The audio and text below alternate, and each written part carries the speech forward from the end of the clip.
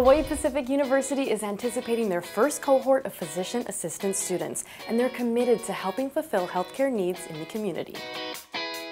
The Physician Assistant Program at Hawaii Pacific University is a 24-month-long curriculum. That's a pretty traditional length for a PA program, but we are also being innovative in delivering it in a hybrid model. Students will have a combination of online and in-person education. And this allows students to access PA education from anywhere. It allows our local students to stay local, to stay on their home island, and they just have to come to Honolulu for the immersion experiences.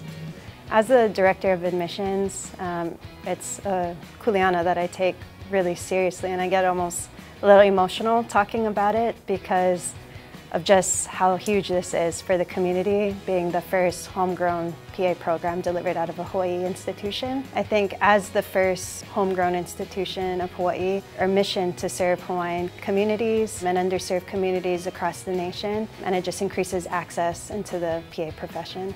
HPU is dedicated to this program and is built over 11,000 square feet. That includes 3,000 square feet and 12 divided exam rooms for instruction and assessment of physical exam and clinical skills. And over 3,000 square feet offers areas to have lecture and carry out other didactic activities. We also have mock medical exam rooms for carrying out advanced physical exam skills and other clinical assessment activities.